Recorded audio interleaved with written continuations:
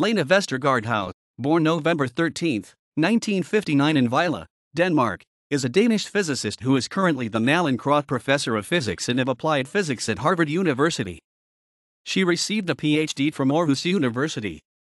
In 1999, she led a Harvard University team who, by use of a Bose Einstein condensate, succeeded in slowing a beam of light to about 17 meters per second, and, in 2001, was able to stop a beam completely.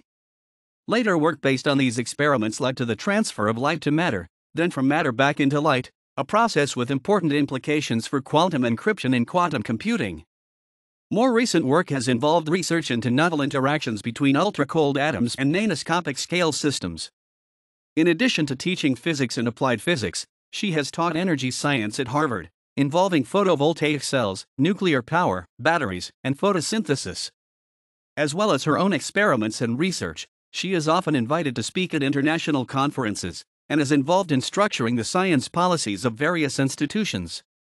She was keynote speaker at EliteForsk-konferencen in 2013, Elite Research Conference, in Copenhagen, which was attended by government ministers, as well as senior science policy and research developers in Denmark.